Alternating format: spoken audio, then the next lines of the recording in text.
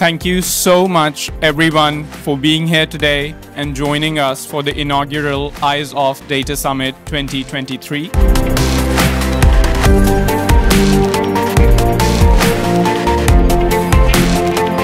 I love that people come together, that connect people and ideas is like one of my favorite things in this super exciting space of privacy enhancing technologies, and the talks were just great.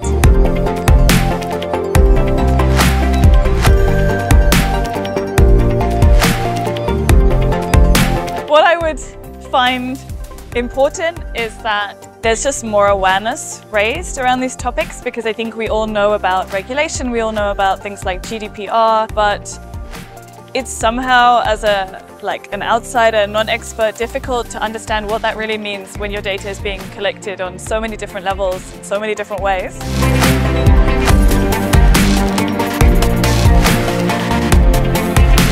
Now what's interesting is this is like a marketplace between the future users of those technologies and creators. So it's interesting for me to hear what the potential objections are and the responses. I think what I've enjoyed the most is seeing so many people that are not just motivated but understand privacy and how critical it is to data sharing, to actually see the visionaries who are really adopting the technologies, right? The regulators who are talking about the technologies all in one place was really cool.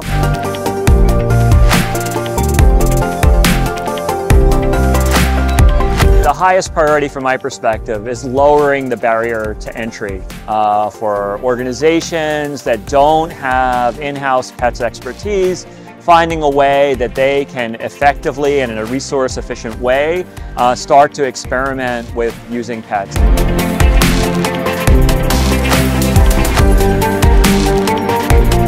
This next year is going to be extremely critical.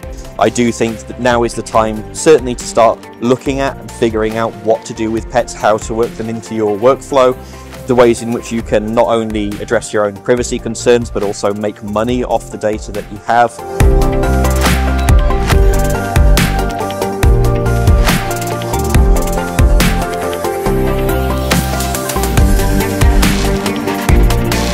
So far, I think the last day, most of the talk is about some regulation and policy, which I didn't care about a lot until now. So I realized that I should care about those things when I invent or think about some new technologies.